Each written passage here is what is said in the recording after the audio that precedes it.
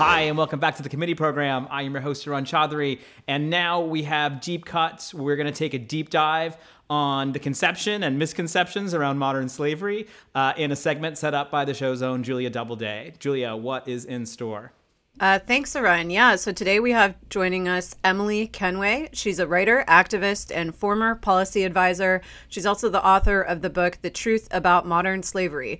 She's joining us today to help us take a critical eye to the entire concept of modern slavery as a framing with the potential to obscure the reality that worker exploitation and abuse is a feature, not a bug, of our modern economy. Drawing on her extensive work in the field, Emily makes the case that while UK conservatives vocally condemn modern slavery and politicians across the spectrum refer to it as an apolitical issue, they continue to advocate policies that lead to harm, vulnerability, and exploitation among workers generally, and in particular, migrants, sex workers, and workers in corporate supply chains. So thank you so much for your book and for being here today, Emily. Thank you very much for having me. So why don't you start us off by telling us a little bit about your background and your work in this field? Yeah, so I've spent many years working on social justice campaigns in a variety of capacities, and I was doing a lot of work on workers' rights issues back around the time that the UK got the idea for a law on modern slavery, which partly came from California, where there's an act that requires large companies to make a disclosure about their supply chains and exploitation in their supply chains. And at that time, I didn't really put two and two together about how this modern slavery phrase that was coming to us from kind of American academics and big corporates was actually operating in a really problematic political way to separate out kind of endemic exploitation from this other thing that they'd decided they were going to have a crusade against. So I spent many years working on this in different ways, working with frontline organisations, working with migrant domestic working women, and also as an advisor to the UK's first independent anti-slavery commissioner, which is a role appointed by the government, and then subsequently NGOs, as I decided to become more and more outspoken. Can you tell us a little bit more about this framing of modern slavery as in the book you talk about a contaminant versus a continuum? So in other words, framing it as something that's external to the system as opposed to something that's built into the economy as it is today. Yes. So I was very familiar with the work of George Lakoff, the cognitive linguist, and ideas around framing as being very important for our conceptions of problems and what we think the solutions are. And I took that over to this topic. And essentially, what I demonstrate in the book is that we call exploitation, severe forms of it now, modern slavery, right? And that's a choice about words. And of course, words aren't just words. They're also all sorts of connotations, inferences. They bring to mind lots of things. And when we say modern slavery, we're evoking historical slavery, so images of manacles, extreme bad treatment, but also certain other things. So we're conjuring in our mind something that apparently we eradicated in the first half of the 19th century, in the UK anyway, without addressing any of the political or economic structures that were there. So we managed to just pick it up and take it out of our political economy. There we go, nice and done. And the same mindset comes with us into this modern slavery idea, where it's like we can just raid and rescue, extricate the bad thing, wipe away the contaminant, done and dusted. Related to that, you very much see that historical slavery is raised in speeches, in documents, everything around modern slavery and human trafficking, often to do this kind of crusading language and to portray the issue as something that everyone is on the same side against, right? There's no one walking around, certainly willing to say publicly as a politician that they wish historical slavery had continued, right? We're all against it and we all agree it's immoral.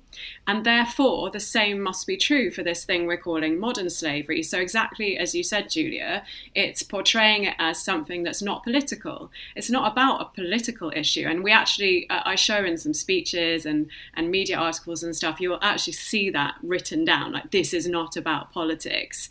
of course, it's entirely political, because what we're talking about is people seeking livelihoods, people seeking safe migration pathways. You know, in the UK, care kids who've been in the care sector, brought up in care, going into drug running, or obviously women who don't have access to other forms of money, going to the sex industry and so on. So you can't escape the politics of it, but that's what this idea constructs, and that's why it's both powerful and really frightening. And really insidious, right? Because it sort of takes people who have perpetrated the slave trade, you know, the colonizer states especially, and is giving them the power to use this communications weapon as a blunt instrument against the developing world in many cases. And that is so true. Especially for corporate supply chains as well. So you'll see, it used to be a lot of my job to deal with large companies around this topic, and they'll have, you know, drinks receptions. These are major corporations that you'd be familiar with over there as well. Drinks receptions, shiny brochures about all the things they're doing to tackle modern slavery, when actually the way that they're running their supply chains, the prices that they're willing to pay to the factories in Bangladesh or wherever are so low, with such fast turnaround times, they are embedding those very things. Yes, yeah. Actually, I found that super interesting, the way you talked about how corporate actors, brands, basically get to cast themselves as the heroes of the story, that they're the ones that are investigating. They're the ones that are investigating the suppliers and making sure that there's no malfeasance and no exploitation. But at the same time, they're pressing down on their suppliers, on the manufacturers, giving them these impossible goals to meet with an impossible budget. So sort of baking that in. So there were three things I think that you talked really in depth about, three sectors of workers that are uber exploited. One is people in these complex corporate supply chains, and then you also talked about sex workers and migrants. So to start off a little bit more on the migrant immigration front, I'd love if you could speak a little bit to, you know, you talked really compellingly about this case where dozens of Vietnamese migrants were found dead in a shipping container. And immediately once this happened, the press was calling you up and asking you about human trafficking. And you were sort of confused about this because there's a difference between migration and trafficking. So tell us about, you know, how did the press treat that case, and how do they treat it differently than cases where people were found alive? Yeah, so it's a really kind of perfect and tragic example of how this frame, this narrative, this story about exploitation operates. So yeah, in October 2019, 39 Vietnamese people were found dead in a lorry in an area of the UK called Essex, which is kind of fairly near the coast. They would obviously have been driven in. And the first thing I knew about it, as you say, was telephone calls coming to me from producers and journalists asking for comment on it. Or, you know, the news kind of went wild about it, because for us, that's an enormous loss of life. And it was very shocking. And I was completely bemused because, yeah, definitionally, all they could have possibly known was the case at that point was that it was migrant smuggling, probably based on ethnicity, based on, obviously, people don't really hang out in the backs of lorries if they are able to travel safely. So they would probably have crossed the border illegally. That is technically migrant smuggling. Whereas human trafficking in the US as well as the UK, you'd need to have evidence of exploitation. So those people were being exploited. And obviously you can't tell that if you've got people who've passed away in a lorry. You don't know what's been happening or is about to happen to them. And I realized why this was happening, why I was getting these phone calls quite quickly, because the politician in the area, the local politician, and also our Home Secretary had immediately started describing it as a case of trafficking. And the press were taking that lead. Now, obviously, for the press, trafficking is a kind of sexy, sensationalist topic, so they will often want to run with that. But I could really see that the politicians were pointing in that direction for a very specific reason, which is that when we imagine trafficking as the general public, we have in our mind a kind of abduction scenario, kidnapping, and what the problem we think about is the baddie that's done that, is this individual villain. You might be familiar with the film Taken, the movie Taken.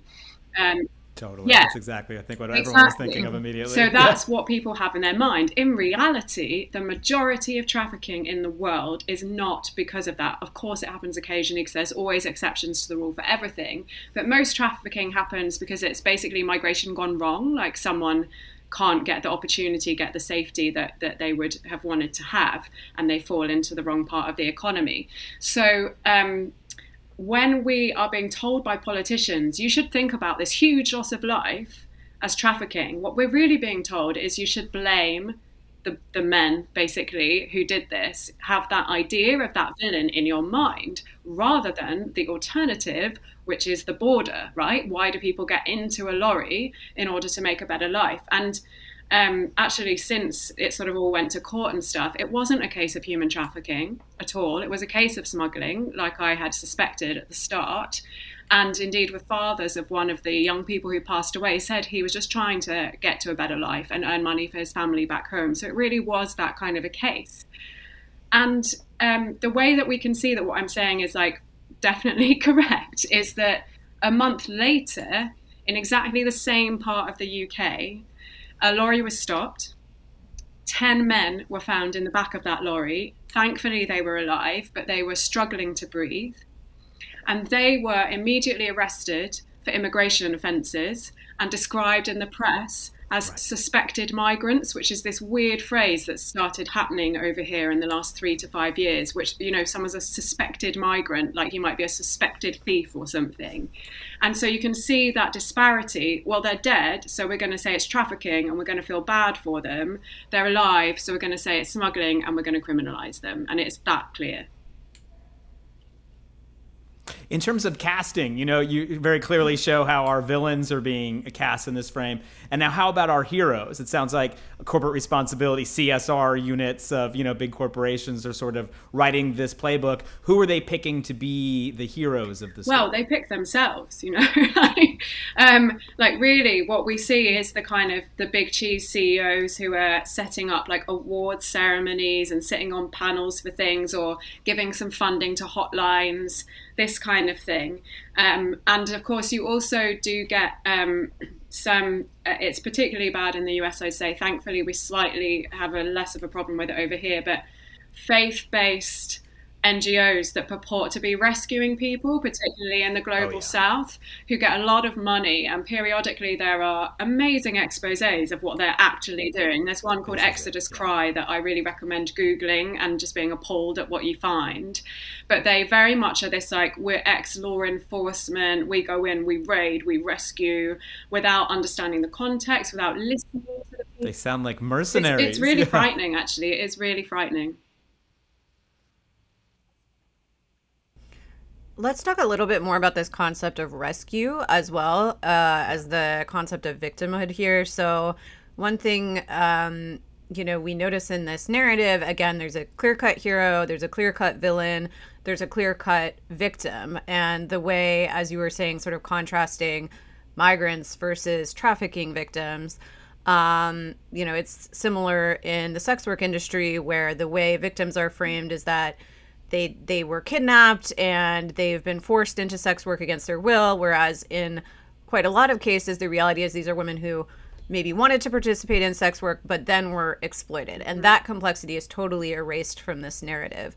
So what does it look like when sex workers or migrants are quote unquote rescued in the UK from these situations? You know, we're basically led to believe that it's just sort of this happily ever after ending and then they go on to have a happy life. But what actually happens after so rescue is one of the kind of core components of the fairy tale of modern slavery, right? So you've got your baddie, you've got your heroes, and then you're rescuing people. And in reality, that's just not what's happening at all. Of course, there are situations which people want to be removed from.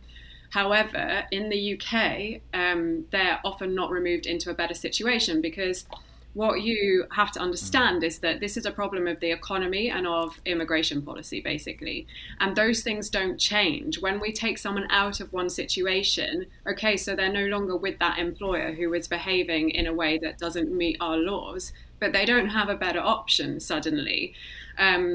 So with migrants, specifically with undocumented migrants, so people who don't have a legal right to be in the UK, that we don't give them the right to be here once they've been confirmed to be victims of trafficking. There is that's not a kind of right we afford to them, even though we know they've been exploited in our country. We provide them with some very low level amount of money a week while their case is looked at, and then once that's dealt with, they're free to go back into the informal economy where they're hiding from the immigration authorities. They might do an asylum claim, which takes years here, or they might be deported back to where they were originally trafficked from, which is obviously not ideal. We have a lot of victims of trafficking in immigration centres in the UK, so like immigration jails for undocumented people, which has only been exposed relatively recently. And it comes down to this thing of essentially that people who are leading this crusade and people who are in positions of power making policy have kind of privileged lives with salaries, and they could choose to do different jobs if they wanted to. They're not living in the part of the economy where your best offer is a bad offer, and that's really the problem. That means we can't possibly be rescuing people. With regard to the sex industry, and I can say more if you want about kind of trying to understand how trafficking fits into the sex industry, because it's a kind of contentious topic. But certainly there is a massive, massive problem with trafficking and modern slavery being used, allegedly trying to tackle those things, being used against sex workers. So, for example, raids being done in brothels that purport to be anti-trafficking raids and that are actually just trying to shut the brothels down. So to give you an actual example, I give quite a lot of actual examples of that in the book that have been proven. But we hosted the Olympics here in 2012. And always around big sports events, there's this myth that you get a lot more trafficking for sexual exploitation, and it is a myth. When academics have researched it, it is a myth. But it always happens. That myth happens. And so the Mayor of London gave £500,000 to our London police force to do extra policing on the sex industry to try to find trafficking in the run-up to the Olympics. And a police officer has actually said they use that money just to shut down brothels under the kind of rhetoric of trafficking, right? So you're just taking away marginalised women's livelihood because you feel like it. And that is an enormous problem. Often what we see with rescue in the sex industry is someone having their livelihood taken away who is choosing to do it, potentially because they don't have very many options, but it's still the choice that they're making. Right, absolutely. Yeah, and if you want to elaborate more, speak more to the sex work industry, please do. So I think there's a really useful way of thinking about the sex industry in relation to this topic that often somehow gets missed because we end up in this kind of fog of, well, it's sex work and I don't know, some of it's probably bad and like moral stuff and all of these worries.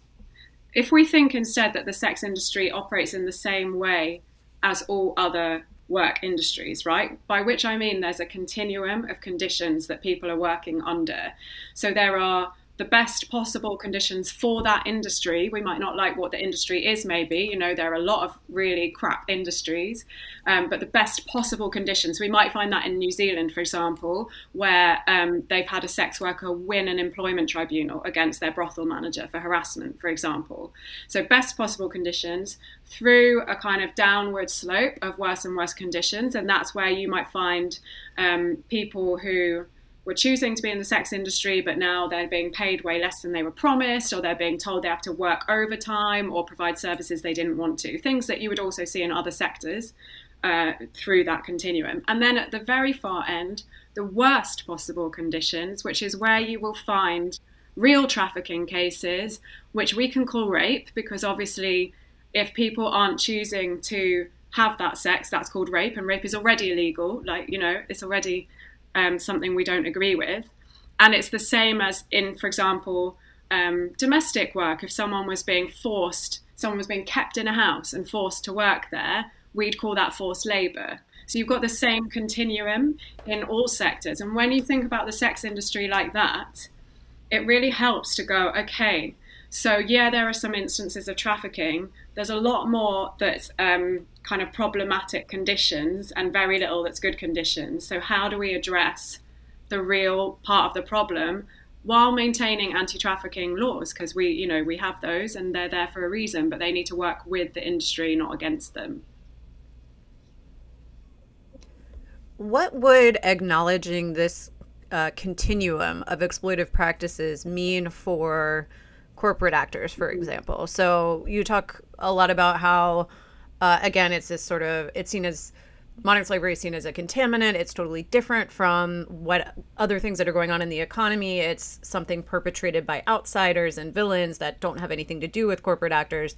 So if they were to acknowledge this continuum of abusive practices, how would the approach to eliminating exploitation be different? And in particular, I'd love it if you could speak to unions in the way that corporate social responsibility statements and pamphlets speak or don't speak about. Yeah, absolutely. Unions. That's one of my favorite kind of topics in a way, because it's so mind-blowingly stupid when you realize what it is that they're doing. Yeah, I mean, the real answer, if we were taking a meaningful approach that actually wanted to address these problems, both the very extreme forms of exploitation and the lesser forms, would really be about kind of resilience and rights, right? Rather than raid and rescue, get the individual, resilience and rights on a systemic level. And that's now thankfully recognized by kind of really respected names in this field. So the UN Special Rapporteur on Trafficking has basically said that exact same thing. We need to address the general abuse in order to address the extreme. Practically, then, there are some really obvious things that we should be doing. So that includes labour inspection, right? So what we call labour market enforcement. Where are the people who are meant to be checking that minimum wage laws are obeyed? I don't know what it's like over there, but over here it's hilarious how much they don't really exist, how underfunded they are. One of our inspectorates that's for agency workers who are very high risk for being abused and exploited has 13 staff for 1.1 million workers, right? That's how many staff they've got to oversee a 1.1 million sector. So it's just completely impossible to actually observe, to make employers who might want to be a bit dodgy actually obey the laws, right? Related to that, of course, is that everyone needs to have those rights. And so that's where immigration policy creates enormous problems, because clearly lots of people don't actually have those rights that they should have. So we need to have labour rights be applicable to anyone regardless of their immigration status, because without that we just create pockets of our economy where this can thrive, and not only pockets of our economy where it can thrive, but we incentivize structures, so like supply chain structures where there's more outsourcing and things like that, and then that starts to look natural, but it's actually a constructed thing, right, to try to get the cheapest labour possible, which often means abused labour. Related to that, and this does exist in some jurisdictions in the world, we could limit the number of tiers you can have in a supply chain. We could do that, and it does exist in some places. We could limit how much outsourcing you can have. So, for example, nowadays, construction companies will often not have any actual construction staff, like employees. It will all be agency work, and there's a reason for that. It's cheaper, and they can essentially get away with dealing with abuse, basically, and have legal distance from it. Unions and other forms of kind of collective worker organisation are absolutely key.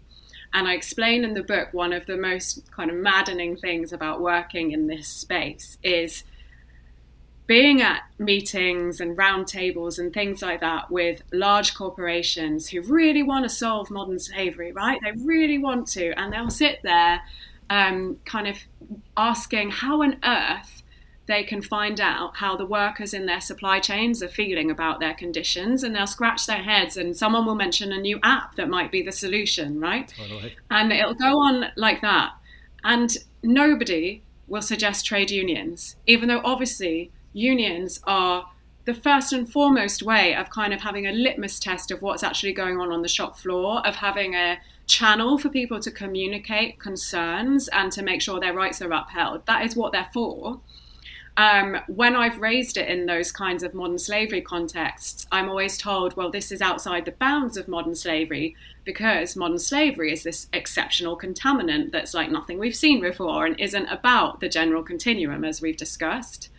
So it's really interesting that that is kind of left out of the picture, and it needs to be brought back in. I think it's a problem of unions as well. They've allowed modern slavery to like take the turf away from them, basically. The other thing I'd just mention, because it is a massive US success story on this, is the concept of worker-driven social responsibility. There's something called the Fair Food Program for the tomato industry that is incredible, because your agricultural laborers don't have the same rights to unionize as a hangover of slavery in the US. They've had to take a different approach, and it's just really worth looking into because it's got rid of trafficking, sexual harassment in the tomato fields, it's got people better wages, and it's done it through grassroots kind of collectivizing and campaigning, and then going to the brands that are buying the tomatoes and essentially freaking them out on a reputational level. And it's very clever, and it's now being transferred to lots of other sectors around the world. You know, a similar kind of law and order misframing, you know, it definitely happens with actual just plain old police law enforcement. You know, we're here doing something, they're there doing something else. And in America, one of the most interesting things that the alliance kind of between the police and Hollywood was incredibly interesting in sort of moving that framing along, in which they were feeding Hollywood storylines that give them access to police cars, you know, kind of writing this. How do you feel like the culture, like, you know, mainstream culture, Hollywood films, you know, television, how are companies sort of diving in to make sure that this frame gets solidified on the tube?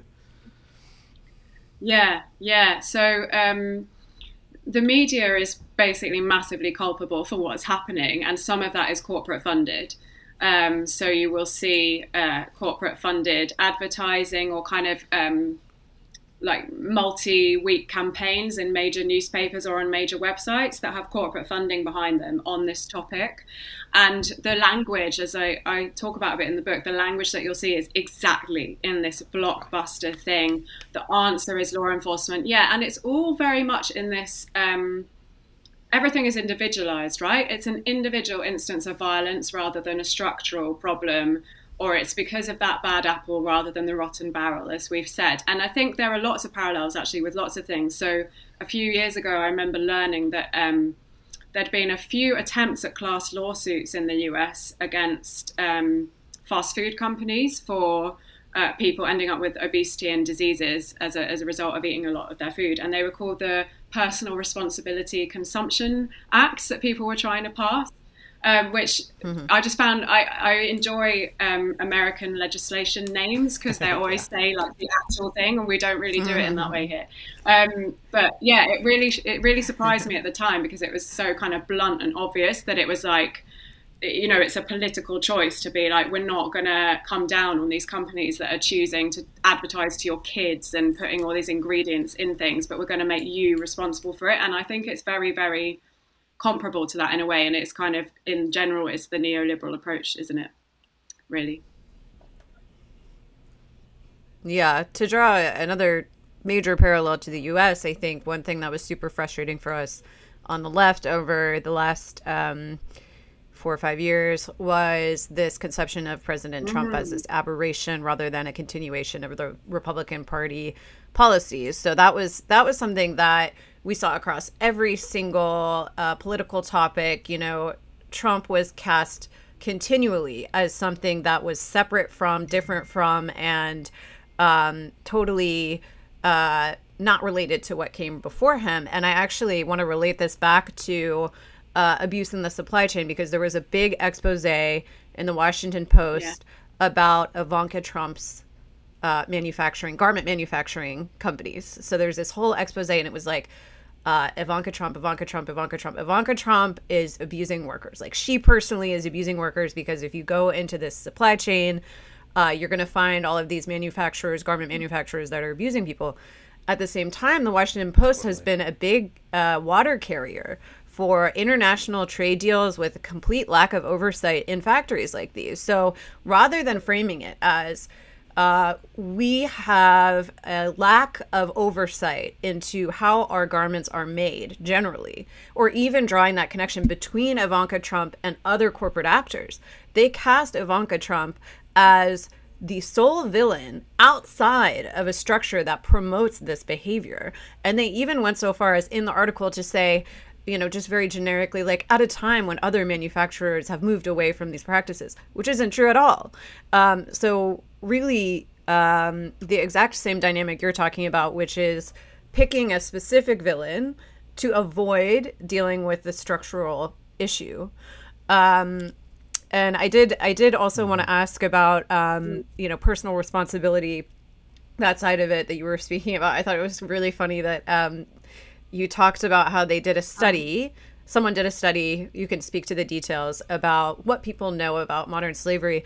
And the whole report basically said, like the public is so misinformed and they're so wrong. And actually everything the public intuitively knew was actually pretty correct. Like they were like, I don't think it's something I can choose to change through my shopping habits, because it's really these corporate actors that are committing these crimes. And also, like, I don't want to report someone because I'm afraid they're going to get deported. Like, it doesn't seem like a good idea. And the whole report basically said, like, oh, we need to re-educate these people. So can you speak a little bit more to that study and their findings and their analysis versus your feelings about it? So we've had this massive push here, and I know that it's common in lots of countries around the world, actually, that consumers are the answer to modern slavery, to solving modern slavery. If we just shop right, then everything will be okay, and we can feel like good capitalist citizens. And it's definitely kind of one of the main themes we have, and there's all sorts of apps developed to help us do that, or to report if we think we've seen someone on our high street who might be a victim. And so there were a group of academics who did some research to try to understand, well, what do consumers actually know about this modern slavery thing? Do they know what it means? How do they interrelate with the topic? And what, therefore, does that mean we need to do to get consumers to be better able to engage with it? So you're already starting from a premise that assumes that consumers are a huge part of the answer, which I don't think they are. But it was very interesting reading their results, because, as you say, the public that were part of this research weren't sure where the threshold was between kind of labor abuse, so like you're not being paid the minimum wage or whatever, and modern slavery. Like what actually is so bad that you can call it modern slavery? And the conclusion was that there needs to be more education. Well, in reality, if you understand the range of legal terms that are housed by this phrase, modern slavery, you would know that there isn't a clear threshold, and that you can have circumstances that don't actually seem that extreme that can fit into trafficking. So, if someone's been recruited and they've been told they're going to be paid £100 a day, and then they're being paid £40 a day, that would actually potentially fit a trafficking definition, because they're being recruited under fraudulent claims and then they're being exploited because it's less than the minimum wage. Everything else could be fine for them, and they could be happy with their situation, which is actually something we see when police try to police trafficking here, is that some people are like, could you go away, please, because this is my best job option available. So the public were right. Like, judges aren't sure of the threshold. Lawyers aren't sure of the threshold. Obviously, you get cases that are really obvious, but that's the exception. They also were very clear that they didn't feel that they were personally responsible for it, and that they felt this was really an issue for companies or the state to do something about. Now, of course, it would be nice to live in a world where everyone has the income and the time to do research, to shop ethically, though whether or not that's actually feasible with the supply chains of all of the things, it's not, unless you know someone down the road with a sheep and you're getting your jumper knitted by that wool, you're not going to be able to do it anyway. So they were right. It's not really their responsibility, and it is this structural thing. If we changed our immigration policy so we stopped making people criminals because they don't have the right paperwork, we would radically reduce the amount of exploitation in the UK. That's got nothing to do with where we're shopping. They also, something that was, again, kind of funny in this research, that in the UK, comparable to the California law, which requires companies to make these disclosures about what they're doing to tackle trafficking in their supply chains, we have the same thing. We require large companies to make an annual disclosure saying what steps, if any, and that's an important 2 words, what steps, if any, they're taking to tackle trafficking in their supply chains. And so this bit of the law was very much touted by our Prime Minister at the time as being really crucial to the success of the UK and in vanquishing modern slavery, because it meant consumers could understand whether the places they were shopping at were doing good things or not, because they could go and read these statements, right? Now, obviously, nobody does that because that's not how anybody shops. And as I say in the book, what are you going to look up? If you're in a supermarket, are you going to look up the supermarket or the brand of toothpaste you're in front of or the manufacturer of that toothpaste, et cetera, et cetera, et cetera? So it's not really feasible. Nonetheless, these the public that were researched in this report said they don't really want to read long reports. They're not really going to do that, which obviously we could have all predicted. So the conclusion drawn was that we need to have shorter reports from companies, which just shows the utter kind of nonsensical situation we're in, because to what extent is someone random who doesn't work on this going to know if they read like Apple's little half paragraph about what they're doing to tackle trafficking and exploitation in their supply chain? How are they going to know if they're actually doing it, if what they're saying is meaningful, et cetera, et cetera? So the whole thing becomes this smoke and mirrors, this attempt to make the consumer responsible when it's just completely infeasible, and it's definitely a deflection from the government having to do something. Right. So basically anything except empowering workers and making it safe for them to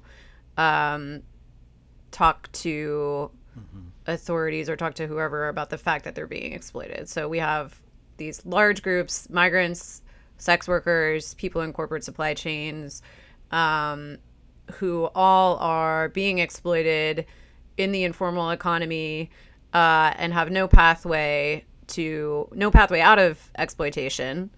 And then we have corporate actors who, as you said, are really putting on a show for the government to avoid the government stepping in and regulating them. I'd be interested, before we go, just to drill down on a couple more things. You talked about corporate social responsibility and these business audits. So this is like another prong of another tool that corporate actors use to sort of stave off government regulation. So what are these audits? Well, yeah. So audits, how do they operate and why are they ineffective? Checks on supply chains, basically. So someone will go along periodically with a clipboard and a checklist, and they will work out what's going on. They might ask to look at some paperwork. If they're doing their job better than some, then they might interview workers off the site, though often they won't. They'll only talk to the workers that the management suggests they talk to, and they may not talk to workers at all, right? So audits are basically a mechanism by which a company hires another company to go in and check and confirm that everything is fine, right, in their supply chain. And I phrase it in that way deliberately. And in addition, this idea of modern slavery being so extreme, what you'll find is auditors are often only looking for very extreme things for them to report as potential cases. So they will report potential cases, but only if they present in this like insanely extreme way, which isn't actually what the definitions are. The thing about audits that's important, really, because they obviously sound very boring, but the thing that makes them interesting is that they are a signifier of power dynamics, right? It is the company operating upon the worker. So the assumption there is that the workforce have nothing to say for themselves. The workforce shouldn't be the ones who are saying, hey, this isn't okay, hey, that's not okay. Instead, it should be a corporate person that's paid, comes in, observes and leaves on one day, rather than the workers being listened to and being allowed to organise in a way that makes them be the frontline defenders of their rights every single day. So that would be things like unions.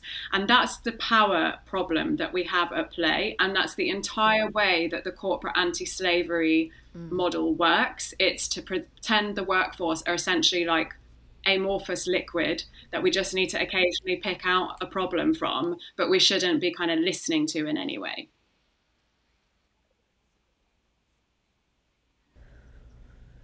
Right. And this goes back to that same sort of like victim rescue narrative, similarly with migrants and sex workers, rather than having migrants speaking about their experience or sex workers speaking about, what would actually be helpful for sex workers. We have these charities and, NGOs, organizations that are not run by sex workers that are sort of voluntarily saying, okay, well, here's what we think is good for sex workers.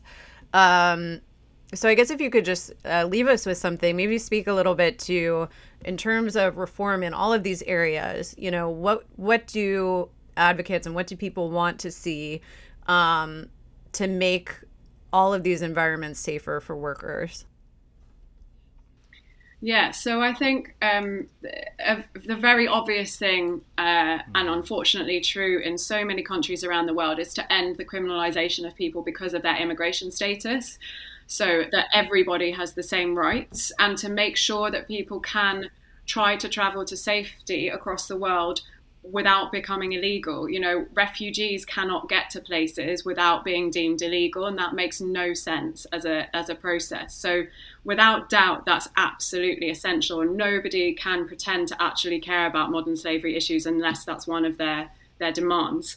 With the sex industry, we absolutely have to decriminalize the sex industry, because the best way to create a thriving pool of trafficking is to take away people's rights. And obviously people in the sex industry don't have rights when they're criminalized, and doubly so if they're also migrants without the right paperwork. So we have to decriminalize the sex industry, and at the same time have an anti-trafficking strategy within it, just like we need to have in farming, construction, and everything else, right? And then with corporations, it's exactly as we discussed. It's about stopping this being a conversation about consumers and making it into a conversation about business models, about structures, and being really deliberate about that, and refusing to play this game where we can shop our way out of exploitation, because we can't. Emily, thank you so much. And Julia, thank you so much for putting this together. I think you lay out the argument just so clearly. It's just really helpful to hear it in such a coherent, cogent way. Thank you very much. Yeah, thanks, Emily. You. And to all our viewers, definitely check out Emily's book, The Truth About Modern Slavery.